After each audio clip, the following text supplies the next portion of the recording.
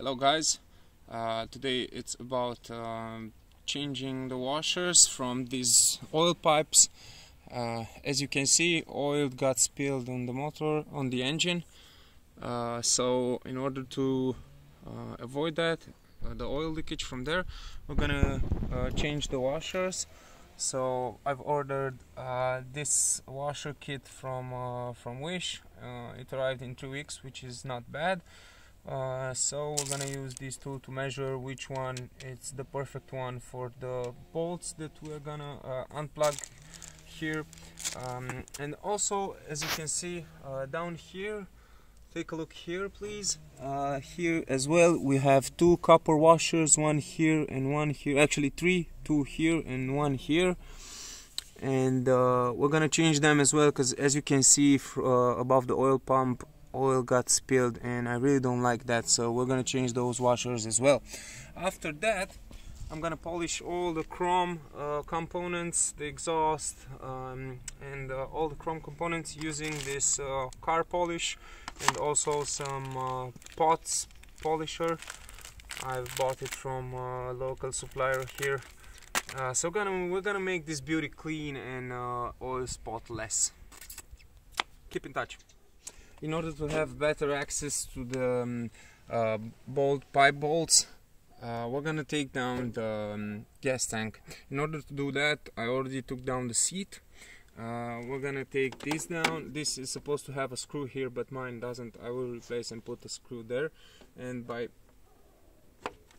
taking it like this apart, you know, it's fixed in these two, here and here. And this is why we need to take this down for the gas tank, because it's pressed here in the gas tank. So okay, after we took this down and the one from the other side, we can then release this bolt.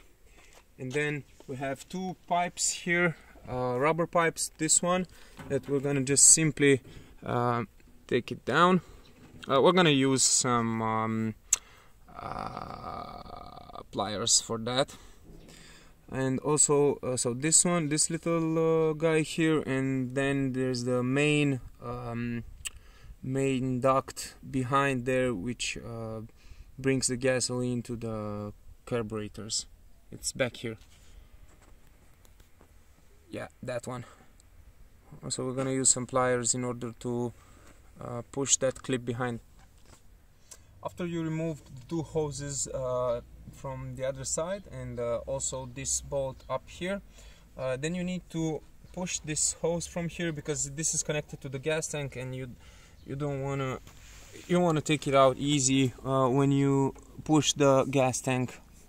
You see, is this one. And then the other one that we need to disconnect is this little guy here, which we can disconnect from here. We don't need to push it from down there, so we will disconnect this one as well.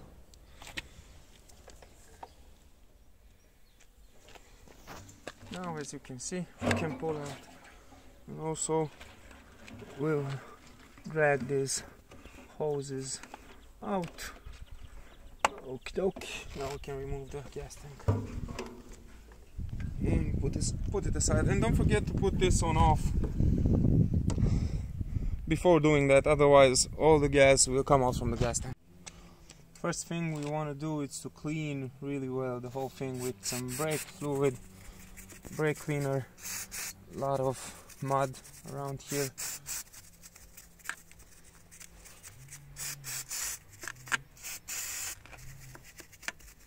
Good. And then clean it with a rag.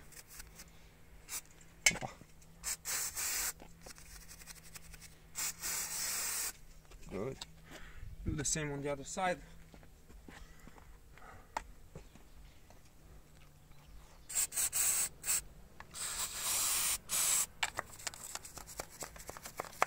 Okay, so after we clean really well the whole place, I put a rag around the pipe, because most probably oil will get spilled and I don't want to spill it on the whole engine. And now with a 10mm, I'll just come around here and open this bolt. Okay. Then we're gonna change the two washers and We're gonna tighten it to the Torx, the manual Torx. It's an 8mm thread. It needs 13 Newton meters. 13. Okay, so washers are replaced with new ones, and now we're gonna tie this bolt up, this one and the one from the other side, with 13 Newton millimeters. We're gonna actually need to remove this little box here by releasing this hose that we're doing right now, and by unscrewing these two bolts, and that will be about, and also releasing this hose right here.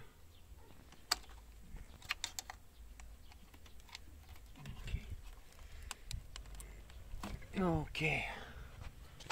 Now the bolts.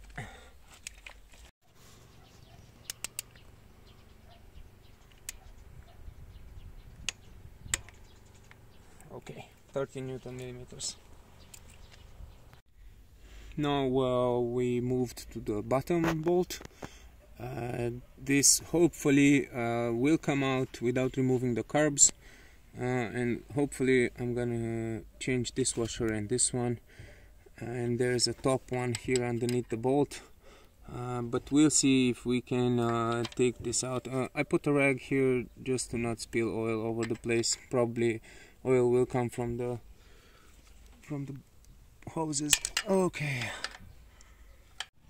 So it seems that the bolt will not come out. It hits the carbs, so I need to take down the carbs in order to also change these three washers down here.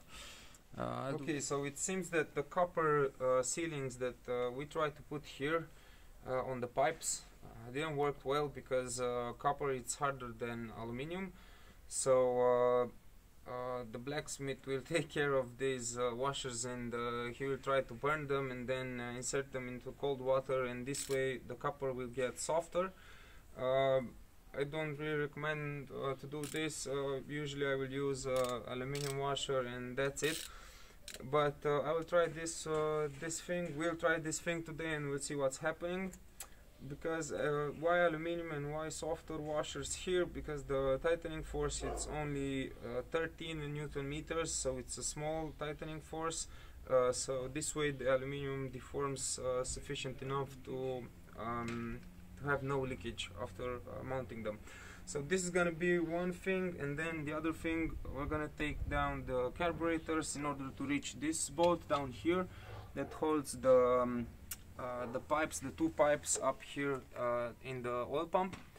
And for this we've opened the screws holding the carbs here, the screws holding the air box on the carbs. Also we've unbolted all the screws holding the battery, and we removed the battery in order to disconnect the air box from all the bolts, keeping them on the frame. This one will be the last bolt holding the air box in its place, and we also opened these screws and these Phillips head screwdrivers. And now we'll try to take the whole air box and try to take it down from the carburetors. This is the first step. Then we'll unscrew these two little screws holding the cables, the acceleration cables, on their place. And then by grabbing the carburetors and moving them up and down and right and left, we'll take the carburetors out of these. Using the flathead screwdriver and squish it here, and then dragging the whole airbox, we managed to take down the airbox from the carburetors. And now we will try to take the carburetors down from these pipes. So by moving up and down, the carburetor came out very easy. Now on the right side, from the right side we can take it out a little, sufficient enough to have space to the bolt down there. Now with a 12mm we can unscrew the bolt going into the oil pump. Then we'll go ahead and with the 10 Newton millimeters, I'm gonna open the bolts holding the pipes up here. Remove the copper washers down here, tighten it up with 23 Newton meters spec from the book. and also put here the new copper aluminum washers that my Yonchi the blacksmith is about to make, by burning the copper washers and inserting them in cold water immediately after the copper washer gets red. And then we'll put everything back around the bike and see if we have leaks or not. Hopefully we won't have.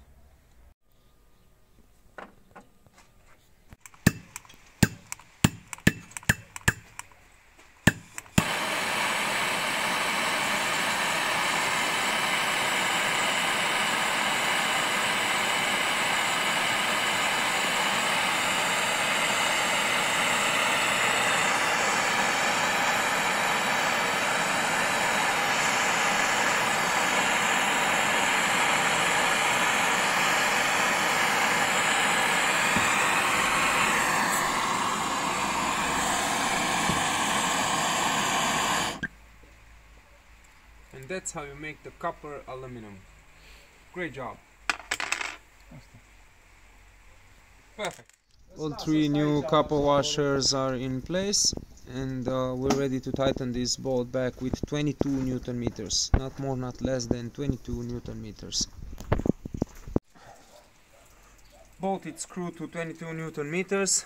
The bolt down there. We press the carburetors back. We can put screw in the little screw here holding the cables. We actually didn't move the cables away.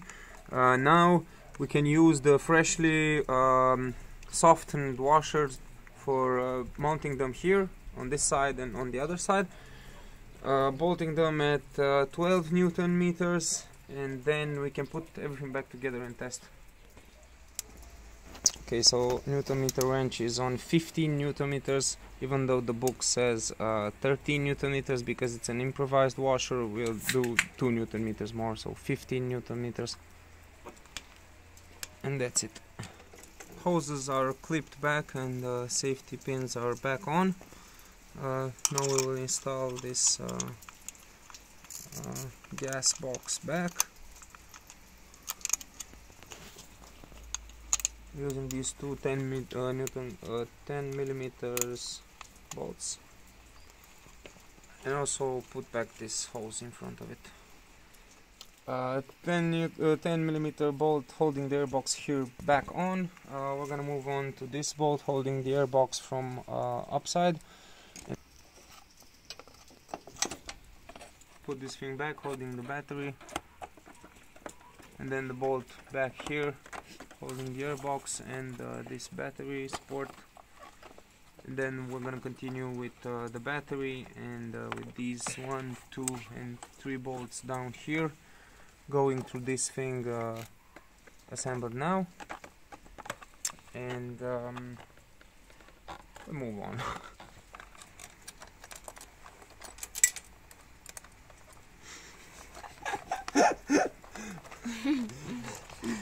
That sounded like something falling on. Bolts holding the battery are almost back. I have one tiny little guy down here which probably fell down. It's stuck here. Perfection.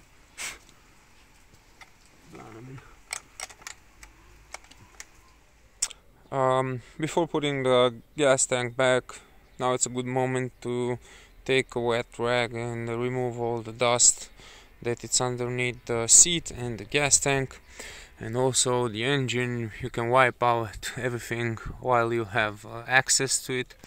Now is the moment for the gas tank. We're gonna insert these hoses through here, through the airbox mufflers somehow.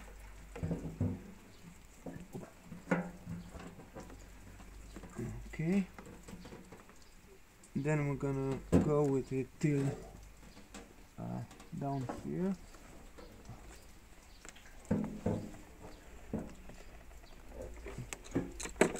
Okay, and now you have to put the gas tank on these two rubber mountings. Gas tank in front until the screw. You can see the screw here, the hole for the screw. That means it's in the right position. And also the tank, it's pretty smooth. and it stays good.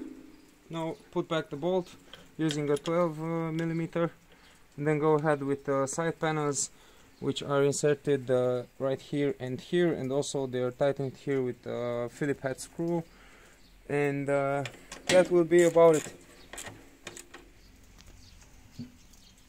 Don't forget, we actually forgot to put back the main gasoline hose, and don't forget to put it back before you want to run the engine. Also don't forget the little hose, the vacuum hose down here with its small securance pin. Okay, so the trick with burned copper gas washers and then inserted into cold water didn't work for this side. The other side is not leaking, but this side is leaking, so we're just gonna put some new aluminum washers that we have here. Gas tank, it's not necessary this time. We are going to only work at this bolt and the other one from the other side going through the pipe. So this way I've removed the side panels from this side and the other side, and then I've opened this 12mm bolt, and I put under the gas tank some paper in order to lift it up a little bit so I can have access here. Now you can see the new aluminum washers almost tighten all the way back. We'll take out the Newton meter wrench, set it on 13 Newton meters, and do the same thing for the other side, and see how it goes. So guys, leaking problem, it's gone away.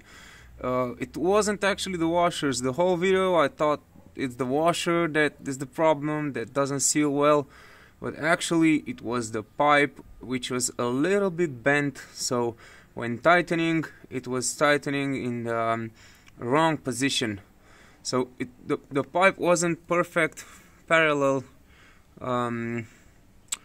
with the head of the engine. That way, when I was tightening it, even though I used a copper sealing or aluminum sealing, it didn't work. So good thanks to my father, he discovered that, and we bent it a little bit in order to give it the perfect parallel position. Then tighten it back with the copper sealing and an aluminum sealing at 13 Newton meters, the spec from the book, and everything is alright, no leaking. Thanks for watching.